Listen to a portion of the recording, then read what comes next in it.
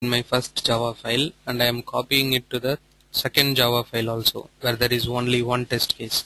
I'm pasting it right here and I'm saving everything. Okay, I have saved everything right now. Now I am going back to my testng.xml document to make some changes. I'll say groups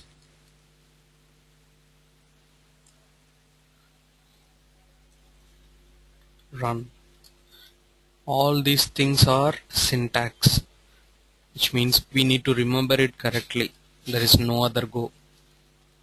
And they are very self-explanatory because we are just dealing with groups and we are having a configuration file to specify our groups which we have. Now let me say something as regression tests.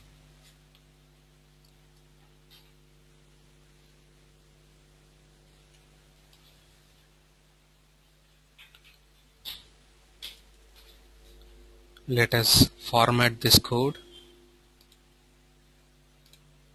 Formatted, save, and then execute. Right click, run as testng.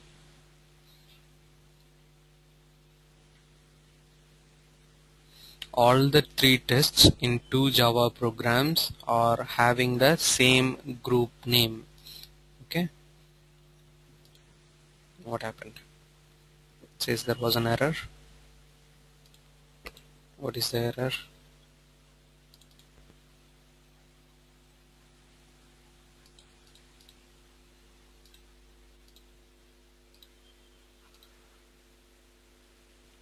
It says null pointer exception.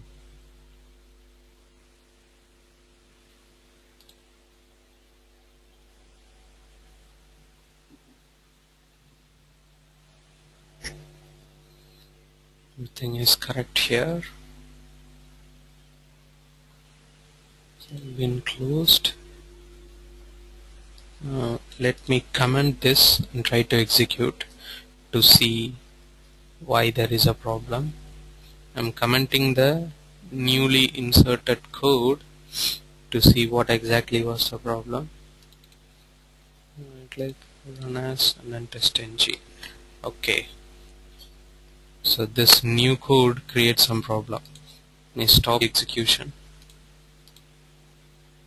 and refer my old document.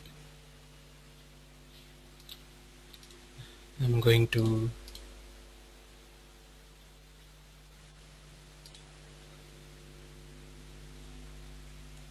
refer my document. Okay, I think this is correct.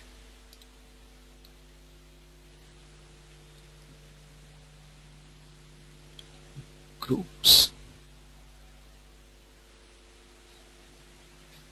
Okay, include name is equal to regression tests.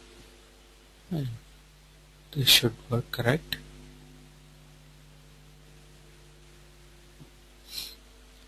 Okay, let me save it. Okay, so we will fix this.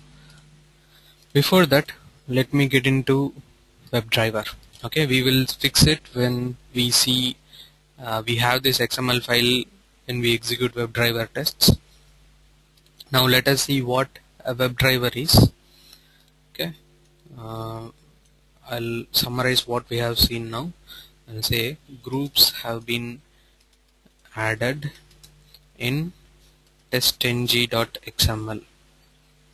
Okay, that is what we have added right now, and there is one more thing called parallel tests parameter has been added. Two more things from XML document needs to be closed now. Okay, let us get into WebDriver and deal with these things. WebDriver, otherwise called as Selenium 2.0. Okay, so there is an already running Selenium server. Okay, remote control. Why there is a need for WebDriver? Okay, as the programs need to evolve, the WebDriver was created with much more interesting features. Okay, much more interesting features. To name a few, I'll say the WebDriver does not needs the server, I'll say standalone server to be started. Okay, this is the big breakthrough, which means you do not have the server started already. It will start the server itself. Okay, and then it interacts with the browser directly, or let me say natively. Okay, it does not needs a JavaScript framework. It directly gets into the browser and interacts with the browser. Okay, and compared to RC, it is a very large or complex API. Okay, because you have multiple things in WebDriver rather than in Selenium Remote Control, which is 1.0. And another important thing is it is entirely object oriented. Selenium RC is less object oriented. Okay, it has iPhone and Android support also. In addition to all the browser it supports mostly all the browsers in market. Okay, in addition to that, it has support to iPhone and Android also. Now, these are the benefits of our WebDriver. Let us get into action now. How to create a script which is a WebDriver, okay, which uses the WebDriver API. How to create a script. It all happens with IDE itself. Okay, as the process we have followed for developing our remote control scripts, the same process is followed here. Okay, we can generate our WebDriver scripts from our Selenium IDE.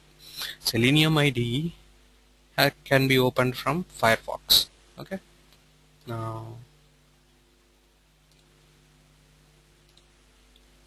let me open IDE and I'm opening a test case. I'm opening a test case.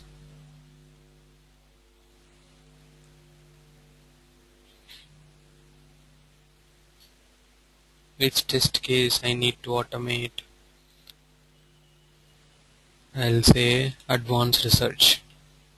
Okay, so this test case I want to have a WebDriver version. After choosing this, I'll say file, export test case.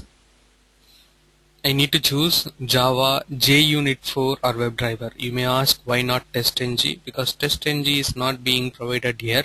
We will export the script for JUnit and then we can take whatever we need. Okay, we do not require to copy all the JUnit components also.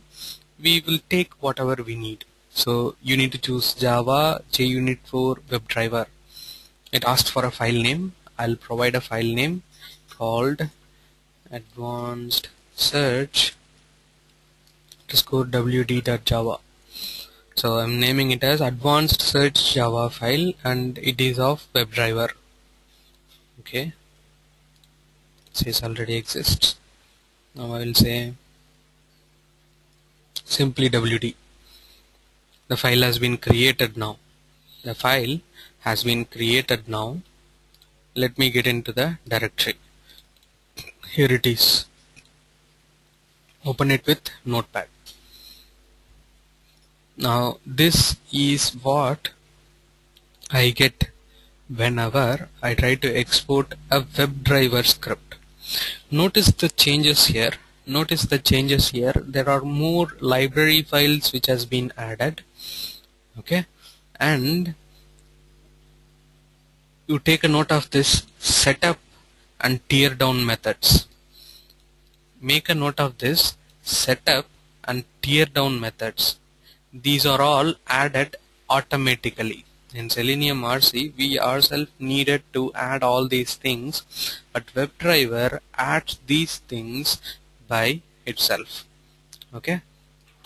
Now,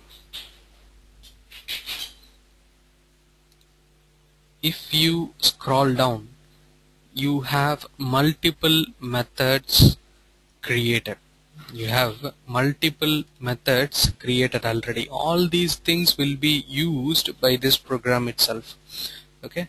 Now let me take the components which I actually need. Anyway, I created this test case and I exported it to WebDriver to have it in my Eclipse. So how do I do that? I am going to create a new Java file. I am going to create a new Java file now. Right click, new class file. I'll say advanced search WebDriver, or let me say only WD. Finish. So a new Java file has been created. Here I need to transport my code. I'll go back to the Java file. I'll copy everything from here, or let me say copy only the contents from inside the class and paste it here. So obviously I'll get errors. It is because I do not have import files here. So with respect to the import files, I'll copy all the import files and paste it here. Okay, and for these JUnit framework import, I do not require a JUnit import right now. I need to have TestNG in place. So I'm going back to my old program and copying my TestNG annotations import, and I'm pasting it right here. Okay. The moment I paste my TestNG annotations here, I'm getting error on at before and at after, because these two methods are not present in TestNG and they are present like at before method and at after method. Now the program is error free.